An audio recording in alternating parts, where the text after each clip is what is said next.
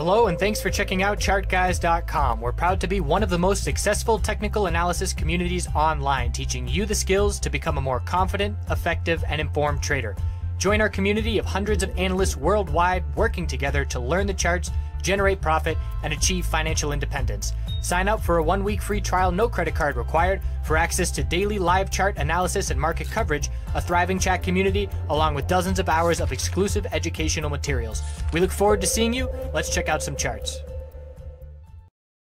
Checking in on PCLN, NVDA, TSLA NFLX, and CMG. So PCLN double bottom down at 1704 and 1702.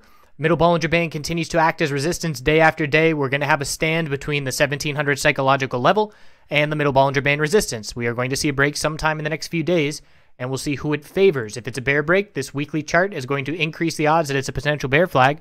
And if it's a bull break, the bulls are going to look for a higher low at 1700 and then have to break 1777 for a weekly higher low and a higher high to change this momentum and the trend. NVDA seeing a bounce attempt close up near the high of the day on the inside bar on the daily time frame favors the bulls into tomorrow. 184.84 is support, 190.14 is resistance, and we'll see which direction we break. If it's a bull break after 190.14 is 192.70 resistance. Exponential resistance driving the price down. Bulls need to see some increase in volume and some follow through to have some confidence that the momentum is shifting in their favor. Trying to form a bullish candlestick holding the Middle Bollinger Band support, not trying to lose that for the first time in 6 months. If we see a green day and a bull break of that inside bar, this will be a hammer on the weekly showing lower wicks, a lower wick of bulls buying the dip. Netflix inside bars, multiple inside bars. This is one to watch for tomorrow.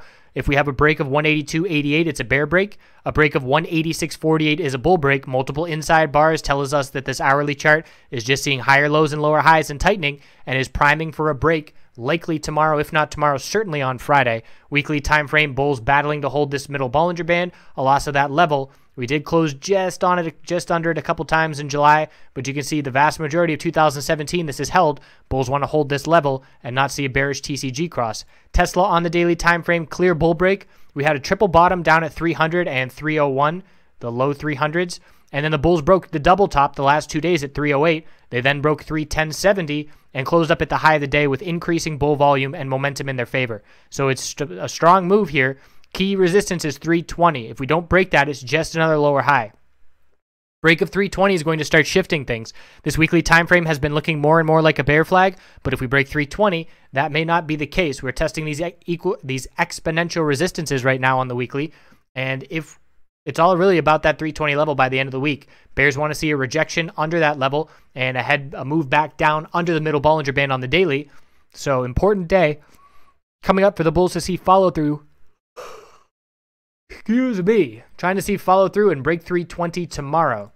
CMG on the daily time frame with a bear break of the inside bar at the end of the day. We closed down near the low of the day, showing that the bears have momentum. Support is 309.79, and then we're looking down to 300 psychological. The low bear volume tells us this is healthy consolidation for the bulls, and we're looking for a higher low on the daily time frame to form and a bullish reversal candlestick to help indicate when that higher low has formed. So the bears in control of the short term, but anticipating that bulls are going to show up in the near term future for that higher low to form. The weekly time frame is a huge upper wick of profit taking with the double top 332 and 333.33. So the bulls on the weekly are likely going to have to pull back, establish a higher low, get over the Middle Bollinger Band more clearly and form a higher high by clearing this double top for a more significant trend change on this weekly time frame. So that's where we stand heading into tomorrow. Multiple inside bars to be watching with Netflix looking good in terms of a clear signal coming. I appreciate you watching, and we'll see you tomorrow.